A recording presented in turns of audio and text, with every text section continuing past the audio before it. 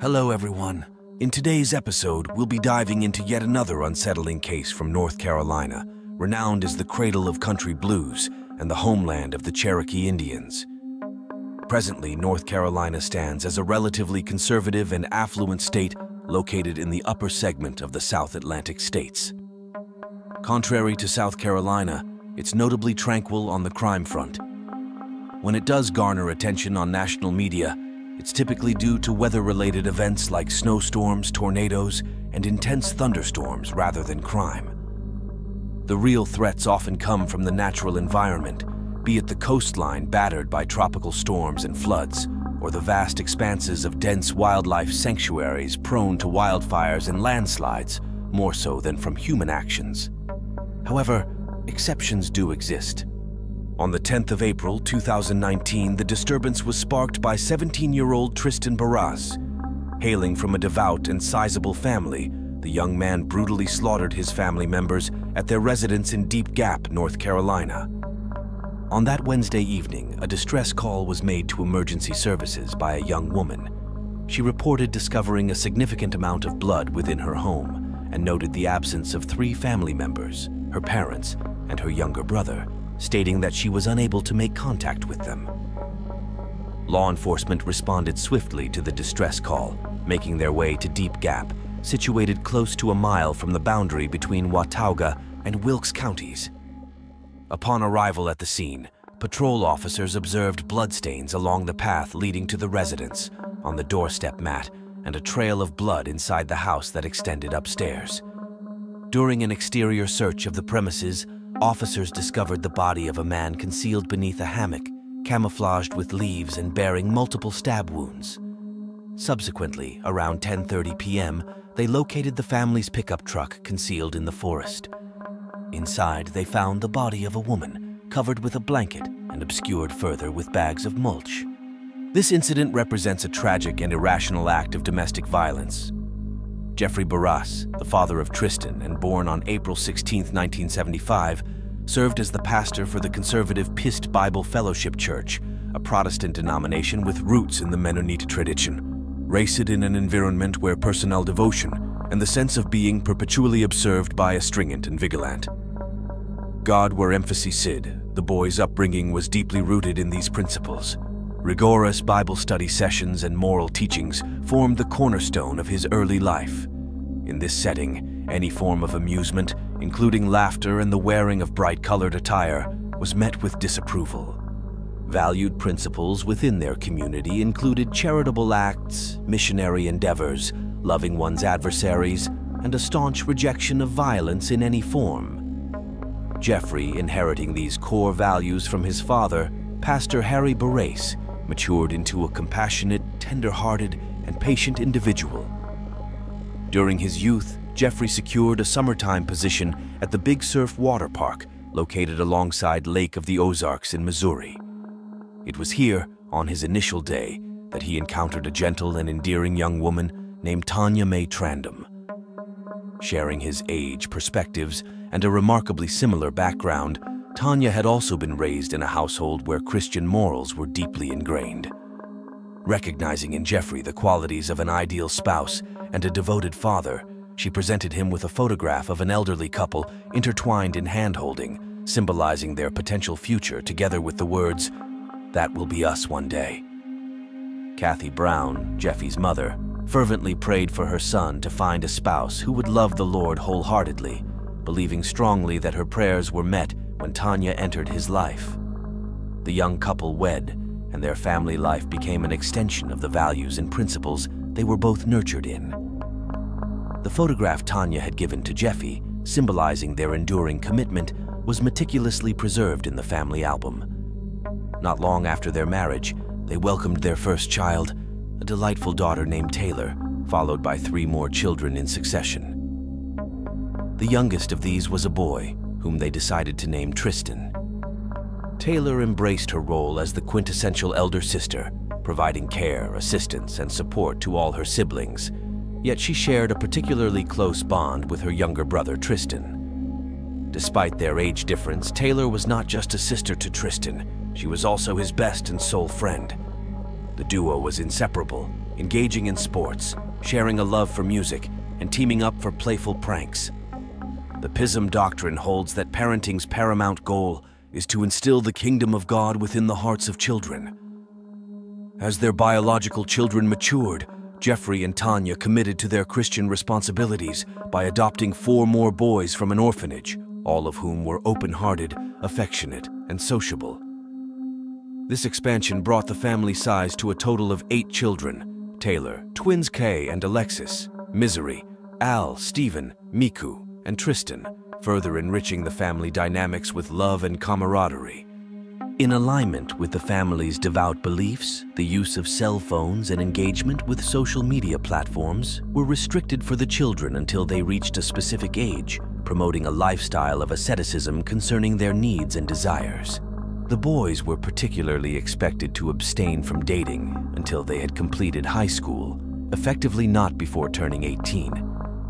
While religious studies and activities were compulsory aspects of their upbringing, in many other respects, the children experienced a normal childhood, akin to their peers.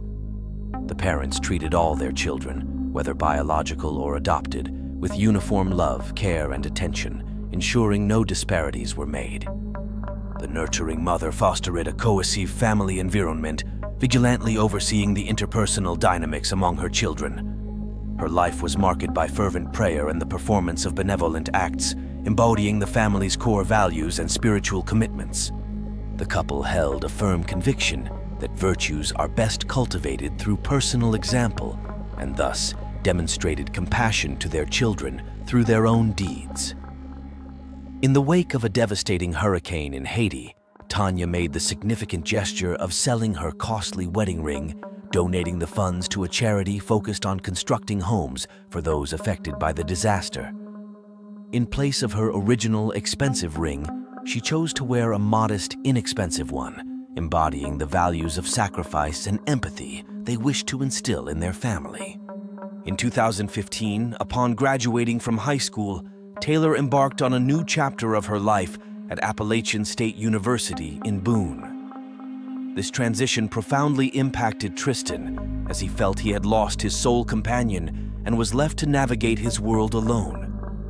Taylor made efforts to return home whenever possible, yet she began to carve out her own independent life, leaving Tristan to grapple with the unchanged, stringent family regulations. His frustration grew over the imposed restrictions he had faced since childhood, and his dissent towards his parents' religious beliefs intensified. The prohibition on owning a cell phone and accessing social media platforms became particularly galling for him, as such forms of communication are quintessential to the social lives of contemporary teenagers. Following Taylor's move, the frequency and intensity of disagreements with his parents escalated, highlighting the growing rift in their family dynamics. In December 2017, the family experienced a significant and joyful transition. Jeffrey, along with his spouse and their children, relocated to a new, more expansive residence situated on a large plot of land in Deep Gap, Watauga County, North Carolina. This new home, nestled on a dirt road leading into a forested area, offered considerably more space than their prior residence. Furthermore, it was located less than 2 miles from the house of Robin, Tanya's mother and the grandmother to the children, providing the convenience of easily seeking her assistance with the younger family members when necessary. However, it remained uncertain whether Tristan found this move equally beneficial, as it necessitated adapting to a new school and community. At his new school in Woogie, he joined the track and field team, while other children found summer employment as camp counselors, marking a new phase of adaptation and potential growth for him amidst these changes. Upon initial observation, the Borlase family appeared to be free from any conflicts or problems. However, this perception was misleading. As time passed, Tristan began to exhibit concerning behavior. In 2018, his school recommended multiple meetings with a psychologist due to his anger issues and his inability to control impulsive actions. By 2019, as Tristan entered high school, even though he was highly capable, he started struggling with certain academic subjects, and these challenges seemed to grow day by day. Previously a conscientious student actively engaged in school activities, he transformed into a disengaged, aloof teenager with a waning interest in his education. Tristan's punctuality for classes diminished, along with any enthusiasm for learning. His disinterest escalated to the extent that he would wear headphones and adopt a detached demeanor during lessons. Although some teachers attempted to reach out to him, and he occasionally responded, these efforts invariably concluded with the same apathy and disinterest. Additionally, Tristan's behavior at home was not always appropriate. By then, he seemed to have everything, yet frequently clashed with his parents over his cell phone use and access to social media. Tristan devoted considerable time to the internet, describing himself as a musician on his Instagram profile. Taylor took an active interest in her siblings' lives and observed that Tristan's disputes with their parents, particularly over religious topics with their mother, became more frequent. She also became aware of his academic struggles. Despite attempts to engage with her brother, the once strong bond between them had weakened. Eventually, Tristan formed a connection with Evelyn Faith Jackson, a girl from his religious community. They started seeing each other, paying little heed to the norms against premarital intimacy. Occasionally, they indulged in the use of illicit substances, and Tristan expressed frustration over his mother's habit of discussing his behavior with him at night, leaving him exhausted and unable to focus at school. He was deeply troubled by his perceived shortcomings, feeling he couldn't meet his mother's expectations or make her proud. He felt he could be his true self around his father, but the dynamics with his mother were markedly different. On April 10, 2019, many hidden aspects of Tristan's life were exposed. Surveillance cameras had been set up in the barn where the goats were housed, and Tristan's old cell phone, which he occasionally used without his parents' knowledge, served as a gateway. That day, Tanya accessed the phone for some reason and discovered text messages where her son engaged in sexually explicit conversations with girls and talked about illegal substances with them. While Tristan was at school, he noticed his phone lighting up with notifications. His parents, taken aback by their findings, messaged him in a family group chat about the discoveries made on his old phone. On that very day, Cher King, Tristan's English teacher, reached out to his mother to voice concerns about the young man's academic performance and conduct. She would later recount in court that Tristan Borlase informed her she and her husband intended to come to the school promptly to fetch Tristan early and have a conversation about his academic situation. Sherry King passed this message on to Tristan, who was noticeably taken aback by the unexpected news. The parents arranged for their youngest child to stay with his grandmother, then proceeded to the middle school to address the unfolding situation. The journey back home was marked by silence. During the trial, Tristan would recount how his mother appeared tense, her brow furrowed in concern as she sifted through his phone. A lengthy discussion ensued at home, lasting approximately 90 minutes. Afterward, Tanya sent a message to her mother, indicating that Tristan had taken the confiscation of his phone and car keys in stride, understanding it as a measure until his grades and behavior showed improvement. She also mentioned that she would soon arrive to collect the younger sibling. The message to her mother was dispatched at 4 p.m. It seems the dialogue between Tristan and his mother extended beyond this. According to Tristan, their conversation delved into the importance of academic success, maintaining respectful interactions with girls, the risks associated with illicit drug use, and her preference for him to explore only Christianity, eschewing other religions. During this heart-to-heart, Tristan was compelled to acknowledge the aspects of himself that needed improvement. Together, they compiled a list of virtues he should embody to become a better person, including compassion and honesty, a list that the police would eventually discover.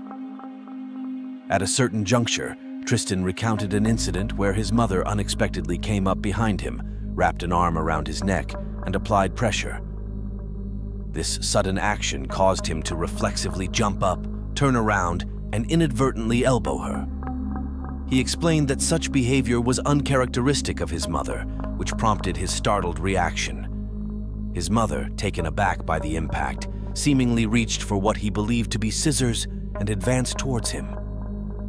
In a state of shock from the unfolding events, he defended himself, resulting in him stabbing her and then fleeing to his father for assistance. Later forensic analysis revealed no signs of strangulation on Tristan's neck, and during the trial, the prosecution presented photographs taken by the medical examiner that depicted a fractured neck bone, challenging Tristan's account of the events. Neighbors later recounted hearing intense screams emanating from the Borlase property around 5:30 p.m. that Wednesday. After the incident concluded, Tristan made his way back into the house, where he vomited, an action the psychologist interpreted as indicative of extreme stress rather than the actions of someone capable of a premeditated killing. Nonetheless, the jury found the psychologist's interpretation unpersuasive, especially when confronted with evidence from the forensic medical examiner during the trial. The autopsy report for Jeffrey B. detailed multiple stab wounds to the left side of the chest and back, lacerations on the arms and hands, and various abrasions on the skull and forehead. At approximately 8:30 p.m., Tristan made his way to his grandmother's residence to collect his younger brother, Robin, which Robin found to be highly unusual. Tristan justified his actions by claiming that their parents had to urgently visit the store and regretfully couldn't spare the time to fetch Robin themselves. Roughly 20 minutes later, Robin received a distressing call from another grandchild who was troubled by the fact that their parents hadn't responded to calls and failed to retrieve him from his part-time job, breaking their usual routine. The grandmother contacted Alexis, requesting her assistance to pick up the concerned grandchild. They decided to convene at Jeffrey and Tanya's home to unravel the situation. Upon their arrival, Robin observed bloodstains on the porch, which didn't immediately alarm her, considering the couple's involvement in animal husbandry. Upon entering the house to retrieve a flashlight for checking on the animals, she was met with a shocking sight. Blood was splattered across the interior.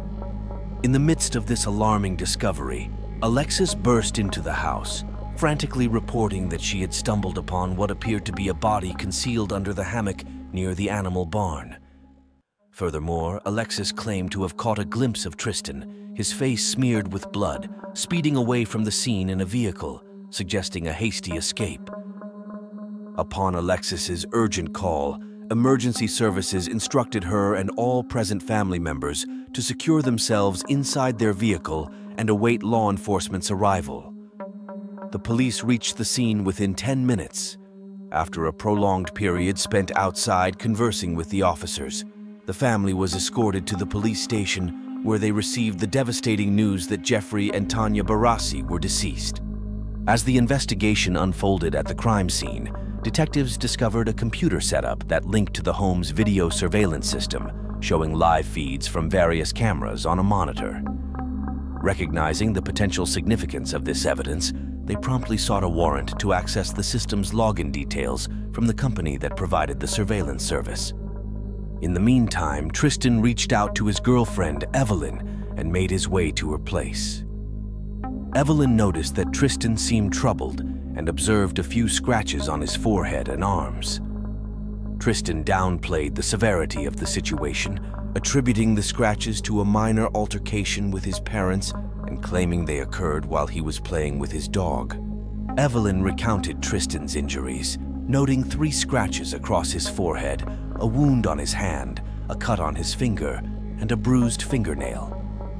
Immediately following the incident, Tristan shared a photo of his injuries on Snapchat, attributing them to an encounter with his father's dog. His girlfriend confirmed that the injuries in the photo matched those she had observed on him that evening. Tristan spent the night, and the following morning, they visited Walmart and McDonald's, initially intending to attend school before ultimately changing their plans. Convinced that Tristan simply sought temporary distance from his parents, Evelyn suggested he stay with one of her relatives for a while. He consented, and they embarked on a journey to another state.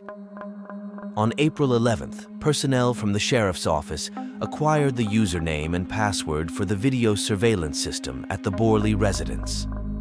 After reviewing the camera footage, they uncovered the details surrounding the crime. Police secured a warrant for Tristan's arrest and forwarded information about the vehicle he purportedly used to flee to the National Crime Information Center. A search for the car ensued, followed by a subsequent pursuit. Upon receiving information that Tristan had been sighted in Tennessee, investigator Matthew initiated the necessary paperwork for extraditing the suspected individual. Due to Tristan's young age, Matthew requested Robin, Tristan's grandmother, to accompany him during the apprehension so that he could engage in a conversation with the young man in her presence. As they traveled in the car with Evelyn, Tristan noticed blue lights trailing them. Suspecting that his parents had reported the car as stolen to locate him, he accelerated and informed his friend of the situation. Tristan accelerated down the highway in an attempt to evade his pursuers, but eventually yielded and pulled over. The Ford found itself surrounded by police cars. Evelyn watched in utter confusion as her boyfriend was handcuffed and escorted away in a squad car. Despite the situation, the officers noted Tristan's lack of apparent distress or agitation. Investigator Matthew conducted an interview with Tristan on April 11, 2019, which was both videotaped and audio recorded. During the interview, the young man cooperated fully, admitting to the crime and providing a detailed account of his actions.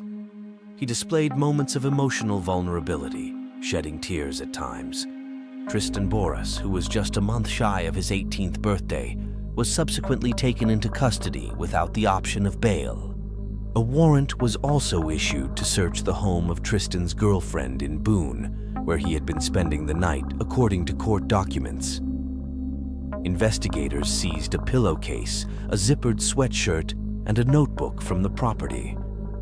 The findings from these investigations and searches aided investigators in meticulously reconstructing the sequence of events, even down to the smallest details. The claim of self-defense was deemed unsustainable based on the evidence gathered. The funeral services for the couple took place on April 17, 2019, at Bible Fellowship Church, with pastors William C.R. and Brad Gray presiding over the ceremony. Despite the profound loss of their parents at a tender age, the children summoned the courage to pen a poignant obituary. Our parents never had the chance to live for themselves as they always put us first. Jeff and Tanya were a constant source of joy for us and a continual pride for their parents. They enriched the world with their presence, and we aspire to carry on their legacy by embracing love for others fervently and following the path of Jesus. Following the funeral, Taylor made her inaugural visit to her brother in prison and was taken aback by his demeanor. Tristan not only showed no remorse, but also attempted to shift the blame onto the family for the events that transpired. It became apparent to Taylor that her brother harbored a belief that he would eventually regain his freedom, regardless of the circumstances. Disgusted, Taylor abruptly left the visitation room. Her second encounter with Tristan occurred on May 11th, coinciding with his birthday. This time, she was accompanied by Grandma Robin, yet the meeting unfolded much like the previous one. Tristan seemed to relish in recounting the birthday celebration organized by the prison staff in his honor. Taylor found his behavior intolerable, particularly in light of their parents' tragic passing. Following this visit, the family collectively agreed to sever all communication with Tristan. The trial commenced on February 16, 2022. During the proceedings, Tristan expressed remorse for his actions and acknowledged the validity of his family's concerns about him. He fully supported the decision for a permanent ban on contact, recognizing the need for his family's safety. On March 3rd, Tristan Borlase was sentenced to life in prison, without the possibility of parole for each count of first-degree murder. Judge Horn took into consideration mental health factors, noting that while Tristan Borlase exhibited symptoms of anxiety, depression, and post-traumatic stress disorder, according to the psychologist's report, there was no evidence of psychotic disorders. However, the judge emphasized that the exacerbation of anxiety and depression may have been linked to Tristan's continued use of illicit substances. The most striking aspect of this narrative is the conspicuous absence of any statements regarding the motives behind the crime from Tristan's family, his legal counsel, or even Tristan himself. It's a perplexing dichotomy, a devout family juxtaposed with a socially precarious individual who engages in illicit drug use, yet neither side offers insight into the underlying reasons behind the tragic events. On one hand, there's the portrayal of a young man seemingly adept at exploiting the situation by either genuinely not comprehending his actions or strategically feigning ignorance. On the other hand, there's the portrayal of a self-loathing individual with diminished self-worth and a susceptibility to depression, outwardly exhibiting symptoms of anxiety, but seemingly lacking access to adequate mental health care. This dichotomy highlights the complexity of the human psyche and the multifaceted nature of the circumstances surrounding the crime. During the court proceedings, it was revealed that Tristan had experienced panic attacks, which his mother had helped him manage, as she herself had a history of such episodes. Additionally, an intriguing aspect of Tristan's upbringing was discussed, a concept akin to the pedagogy of PISM, which posits that children are inherently immoral due to original sin and thus require strict discipline and suppression of self-awareness to cultivate proper behavior. This approach advocates for strict love under the guise of fostering moral development. A child who may have inherited a heightened sensitivity of the nervous system was raised within rigid confines, consistently feeling inadequate as a devout individual. It's acknowledged that some individuals inherently require more affection than others. Recollections from his older sister indicate that the young boy experienced intense jealousy as his parents' attention shifted towards new siblings. Initially, this manifested as rebellion, but gradually evolved into periods of despondency and feelings of inadequacy. These emotional struggles were exacerbated by the use of illicit substances, panic attacks, and episodes of depersonalization derealization. He struggled to align with his parents' religious fervor and felt incapable of meeting his mother's expectations, leading to a sense of being fundamentally flawed and in need of correction. The list of needed fixes could indeed have been a collaborative effort between Tristan and his mother, reflecting their mutual desire to address his challenges. However, instead of seeking out a qualified therapist, this may have been overlooked, representing a missed opportunity for intervention. In a genuinely loving family, it's possible that early recognition of Tristan's struggles, coupled with proactive measures such as seeking professional mental health support, could have averted the senseless and tragic outcome. Thank you for watching. That was David with you.